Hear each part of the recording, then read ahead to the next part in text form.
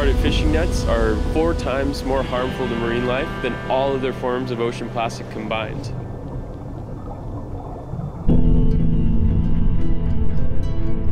Ben has his background in sustainability, Dave was working in finance, and I had been working in design and engineering, and we had this common interest of the ocean and wanting to protect it. It was something that we all grew up around. For us, it's like medicine, getting in the ocean and being around it. It was instilled in me by my parents that you really need to protect the places that you love. This idea of untangling our oceans really came from, looking at these fishing nets and finding out, okay, where can we make a solution? What we came up with was an idea to recycle it into higher value, positive products. In the case of fishing nets, this is a material that is creating a livelihood and a protein source for billions of people in the world. The fishermen are salt of the sea, and they know that they get their livelihood from the ocean, and if they pollute it and contaminate it, that's going to go away. Ya que años atrás nadie se dedicaba a la recolección, ni mucho menos darle un uso diferente a las redes de pesca.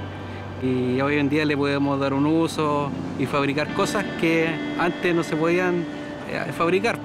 It was a source of pride for them, and we started to see a chain reaction where we were getting approached by more communities because they started to have it click and understand there's a real solution here. The fishermen now start collecting those nets back at its end of life. The nets are then separated, cleaned, and then sent to our recycler in Santiago, where the nets then get recycled back into pellets. And those pellets are the same form as virgin plastic for injection molding purposes. We started to realize if we can link up with companies that align with our mission and our values, we could take this thing to a whole nother level. We want to work with companies like Costa who really care about the environment. They really care about the ocean. They're doing it because it's the right thing to do. Taking our plastic and making sunglasses that you can use to enjoy the ocean just fits so well with what we're really all about. It fuels you every day with this work. It all goes back to where we started, which was growing up by the ocean and falling in love with it from day one.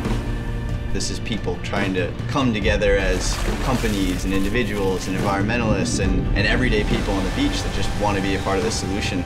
The people wearing the glasses become the agents of change. Like, they're the ones that are able to tell people the story that, hey, these were made from waste from fishing nets, but we can all be a part of the solution for a cleaner ocean.